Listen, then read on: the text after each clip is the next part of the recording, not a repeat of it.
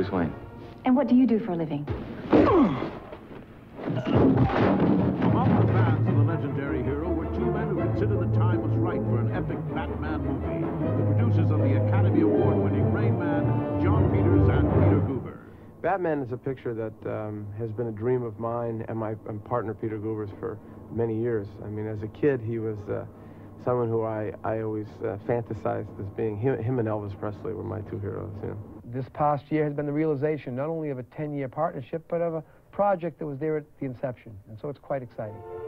Following hits like Flashdance, The Color Purple, and The Witches of Eastwick, Guber Peters now hired their biggest ever crew to man this vast and breathtaking production.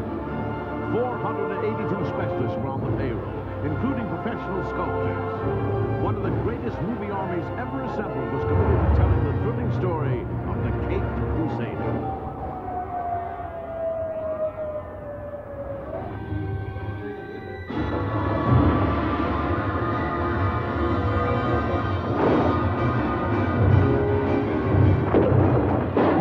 This is a movie that employed over 500 people.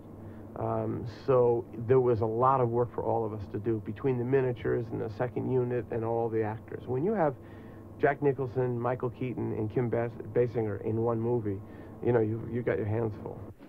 You can call me Joker. My life is really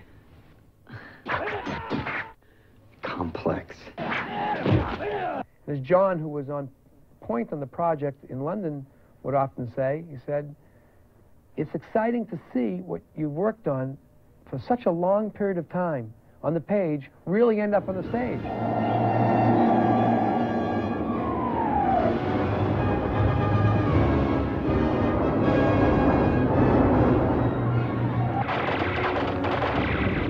Because it's an emotional, wonderful story about a wonderful character, a love story, an adventure, and it's a wonderful movie that just makes you feel good at the end of it.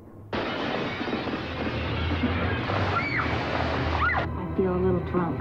And you're not anything. Hey, one drink and I'm fine. When you freak terrorizes, wait till they get a load of me.